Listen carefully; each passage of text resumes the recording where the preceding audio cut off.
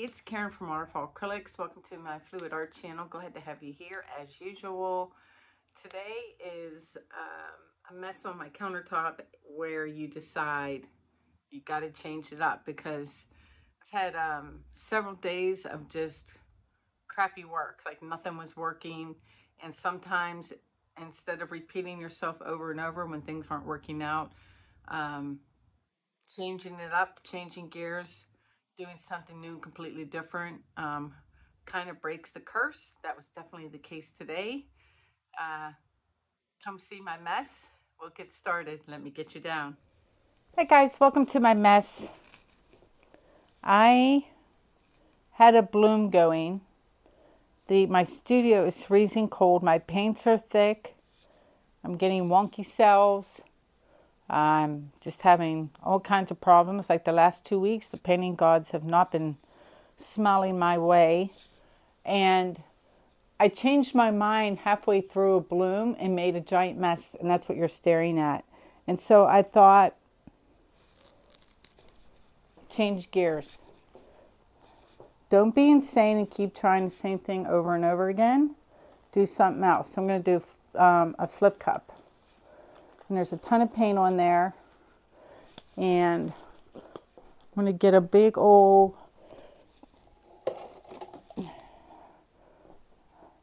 clear, I think this is like a 15-ounce cup, one of these. And we're just going to set it. I got plenty of paint down, so one cup should do the trick. Can you see if I stick it right there? I can't really tell. Maybe over here, if I stick it there. Can you see it? Yeah. So go right there. Throw in another glove. And we're just going to layer a cup. Do SheleeArt flip cup. See what happens. So usually they're just in the reverse order of a bloom. So you start off with your cell activator first, which I have Amsterdam Gold Deep. Yeah, I might as well kill it off. I'm going to go with that first. I also have some lamp black that I might throw in. And then we're going to do, this is titanium white as a color. I'm going to put that in.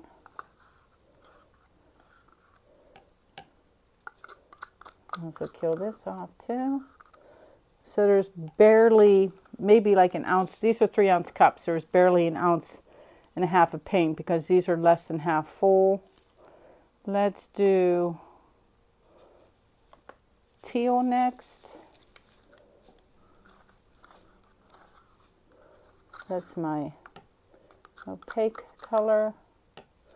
And I'm going to mix things up by adding, just because I want some drama, I'm going to add some CA right here on top of that teal.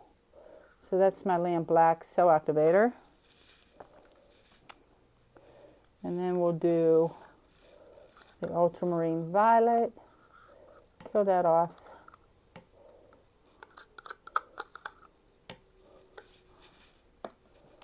And then no, we'll end with that one. We'll do cobalt blue.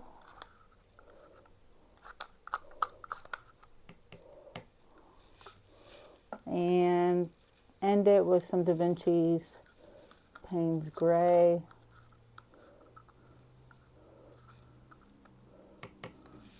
And just to like kill off all my cups, I'm just going to, you don't have to do this part. I'm just killing off the little bit of my lamp black cell activator just to kill off the cup. I'm not one to save. I usually paint until I run out of colors. So, maybe 6 ounces of paint there. I'll put that right there for a second. Let everything run down.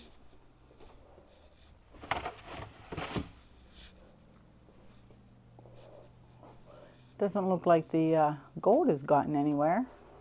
Looks like it's all stuck up at the top.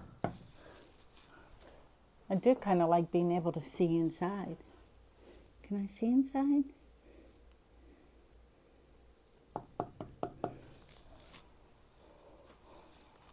Let's see.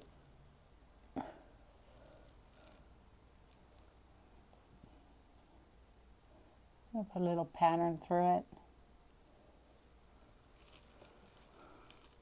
Looks all black and gold. That's interesting.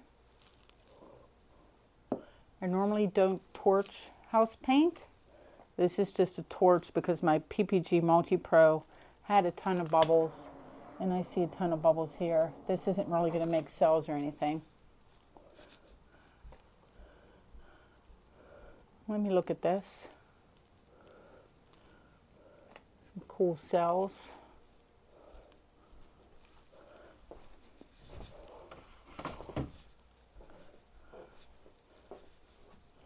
Let's just open it up a little bit.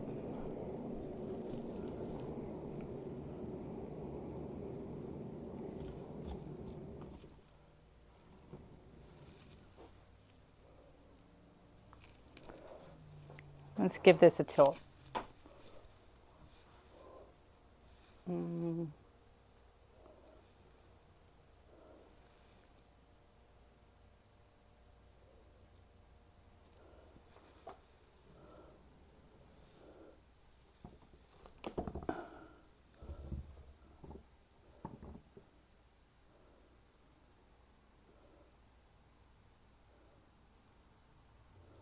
Let that little bit come off.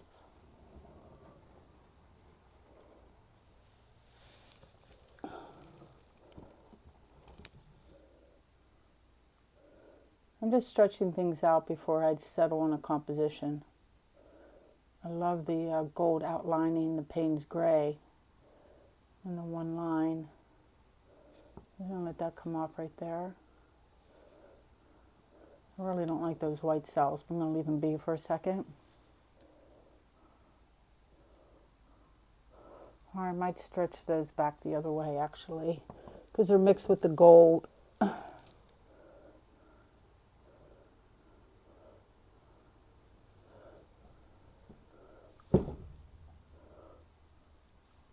That's kind of funkadoric, right? Oh, I'm out of balance here. Hold on. Let me spin this a little bit.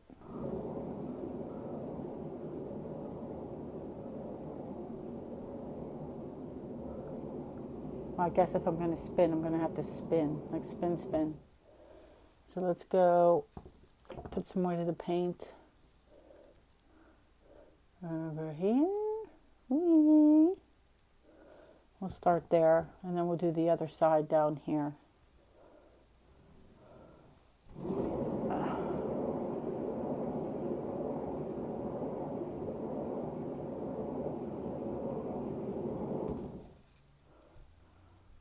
I'm just kind of stopping it early to save paint for other parts. I need a skewer to pop some bubbles. Kind of liking it though. Kind of grooving on it.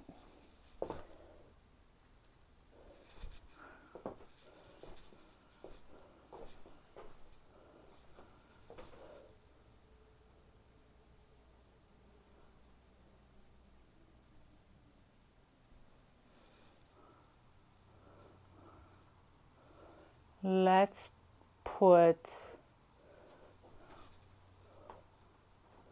the weight of the paint this way now. So it needs to go down this way and this way, because I do want to save some of this stuff, because as it's opening up, the cells are popping up.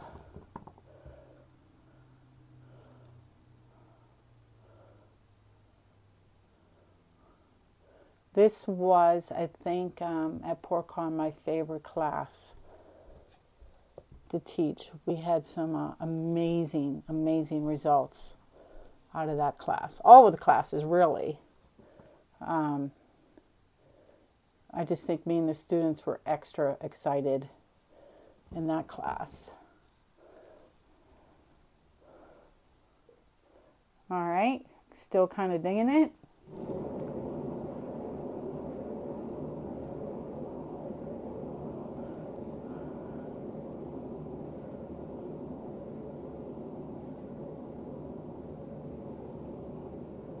Not too fast, just seeing how it's opening up. Yeah, I'm losing my cool little sand cells at my end. So let me bring it over this way again.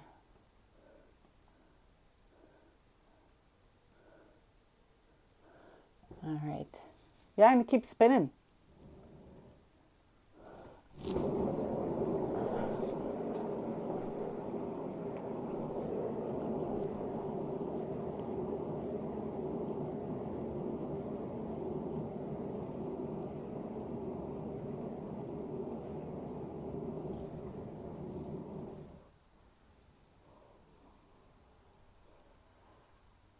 I wish this part would open up more and reveal more of the teal.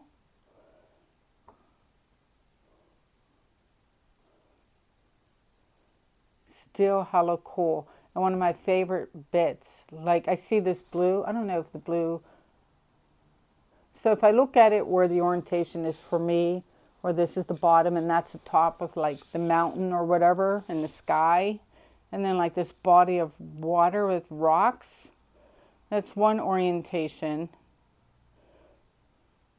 And if that's the orientation, well, I still want to see more teal pop up in there.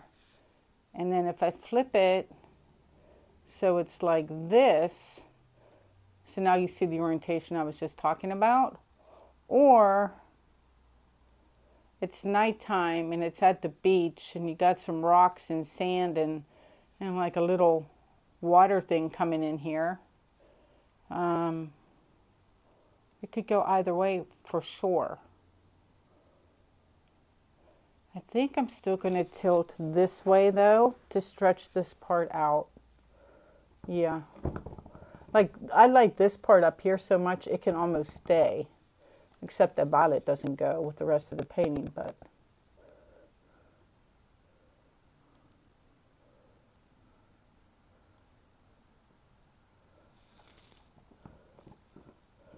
see, I kind of like that little spot of teal on the end too. It'll be sad to lose it if it goes off.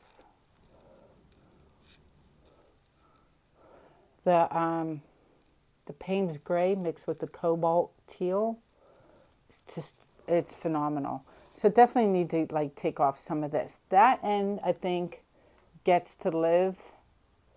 Like if this doesn't come off or I run out of paint, that can stay. I do want to take this stuff off. Yeah.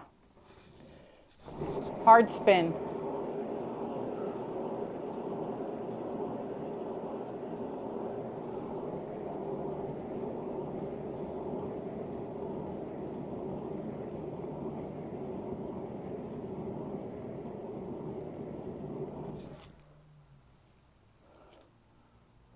Ooh, almost there.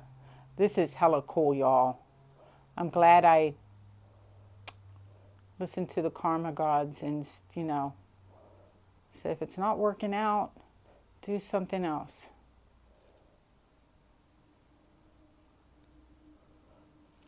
Happy with the tops up there, even with the bikini corners. Don't like these bikini corners at all. Cells are getting wonky. That's fine by me. And I still want to tilt that way.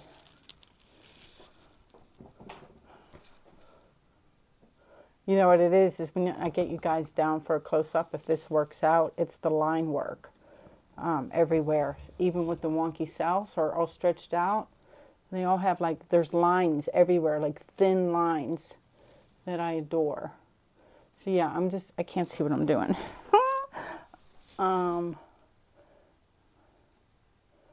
I wanted to keep that one little spot of teal on the canvas, but we'll see. So getting low on paint now. The things are moving much slower. So, but I'm going to stand here and wait. I think it's going to be worth the wait to get the composition just so. And then I'll be able to, that corner over here where I'm wiggling it, that should come off. And then the other thing I don't like, let me put it down to show you what I'm trying to do. Besides losing these two corners, like this little loop-de-loop, I'm not a fan.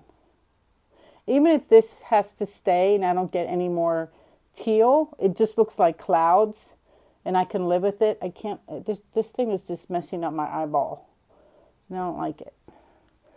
So try to get as much paint off or close to that edge as I can. And it looks like I'm getting pretty close, right?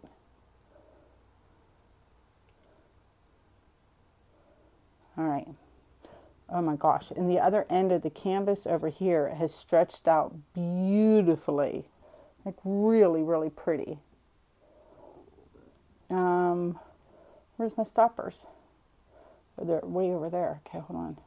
And oh my gosh, I don't want to lose any. The sky thing up here is phenomenal too. Why don't I do these more often? What is wrong with me? I forgot how much I liked deconstructing stuff or doing these flip cups. When Shelee's class first came out, it's like all I did was these. I'm adoring this painting. Yep, I'm going to go for these two corners and my little loop-de-loop that I don't like at that one end. Wish me luck. Hard spin.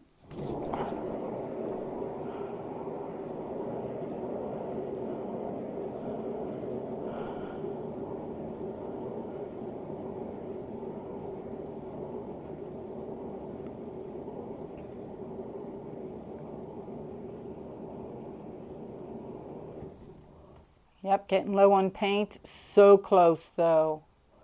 I'm just going to keep going, guys.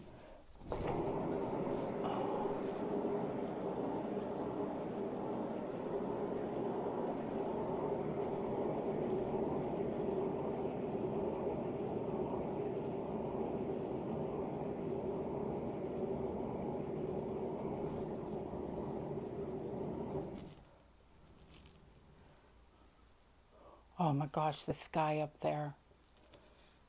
Got a little corner right here.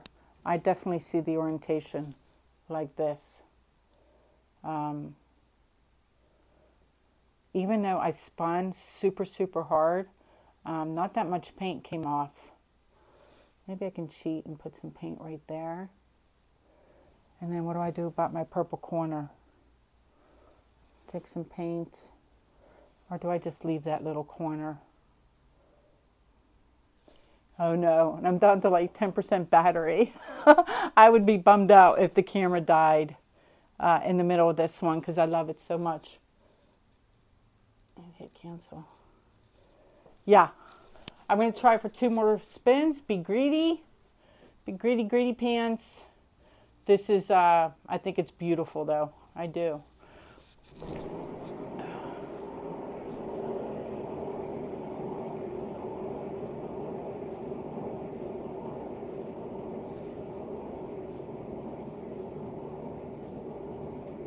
Oh, I'm so close. Let me see. What do I have, like a ½ inch? Am I hurting anything by spinning? No, it's still hella cool. One more should do it.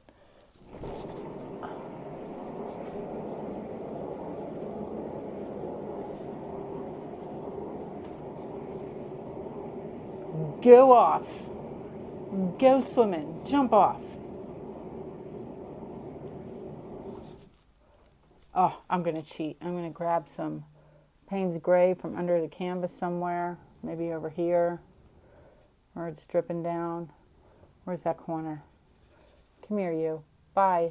Bye. Violet, you were beautiful. I really love you, but we'll use you in another painting because I need... Oh, ta-da! I love this. Love, love, love it. I'm all excited, all happy.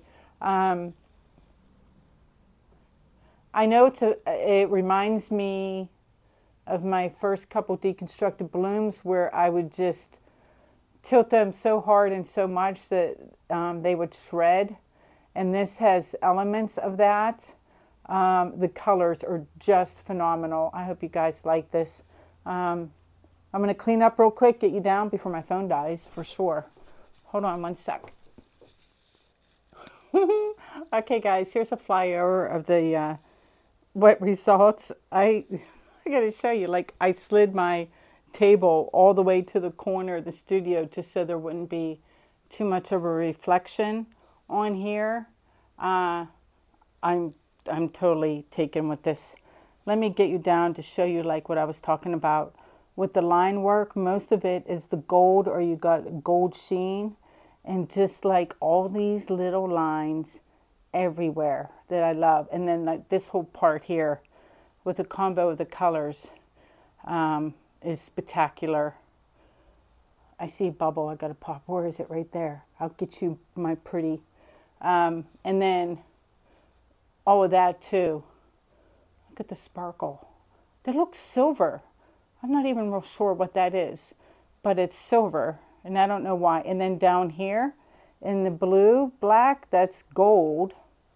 And then like the teal, I don't even mind the gray cells now, or the gray part, you know. It, to me, this is just, I got to give it like a weather.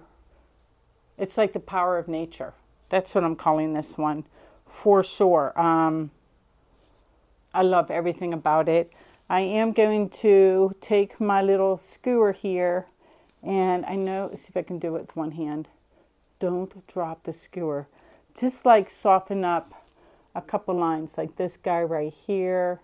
You can just kind of, whoa, I really tilted the hell out of this because there's no paint left. Oh my gosh, all those lines are all silver. You see it? Isn't paint amazing? It's just amazing. I love the top too. I'm sorry I lost that other little section. And what happened? That was weird. My flash just went out all by itself without me telling it to. Anyway, I'm rambling. I'm excited. What can I say? Look at the colors. This one I think is going to dry. Oh, now it came back on really well because, like I said, it's been tilted and spun within an inch of its life. And I'm digging it. See you in a bit. So sorry guys, this video, the creation video part is like 4 or 5 weeks old, and I forgot to film the dry results. And then I had a student at my studio in person, and she saw it and bought it, and I was like, sure, take it home. And we gave it a quick spray varnish, and off she went. And then my phone was filling up with videos, and I found the creation part, which I thought was so great. I had felt like I had to post it. It dried as is, the way you saw it. Anything with the SheleeArt technique, it really doesn't change colors at all. So how it looked wet was how it looked dry. Sorry about that. I hope you enjoyed the creation part of it though, and thanks for watching and tuning in. Please like, share, and subscribe, and all the other good jazz.